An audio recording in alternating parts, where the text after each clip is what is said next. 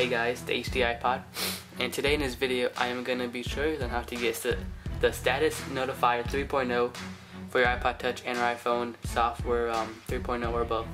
But first, what you want to do is add a source. So just go to manage sources, just go to add up here, and then go to edit, add, and then add the sinful iPhone repo, and I'll put that on the screen and in the link in the description. So once you've added that source, just scroll down till you see it. It's right there. Let me zoom in. It's right there.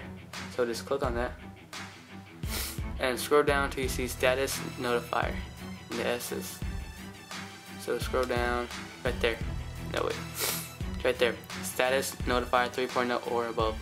And what this is that every time you get like a email, text message, a call, a voicemail, or a message, it'll pop up there on your status bar. Up there. So just click on that. And this up here where it says modify, yours will say install. So just install that. And then you will get like a new thing in the settings.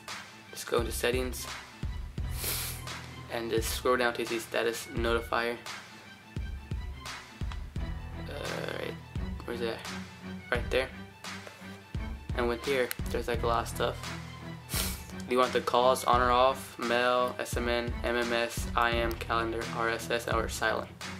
Here are like the reminder stuff, the counting. If you want to play a sound on the reminder, and these are here. So right now I'm gonna send a email to myself, and I'll show you guys on how it looks like. Okay guys, so as you can see up there at the status bar, there's like a little mail icon. Let me zoom and show you guys. Right there. Okay, right there. So that means I got a new email. So right there, as you can see, it says one new email. So let me just click on there. The HD iPod. So as you can see, one new email. So that is how you get the status notifier on your iPod Touch and iPhone 3.0 software.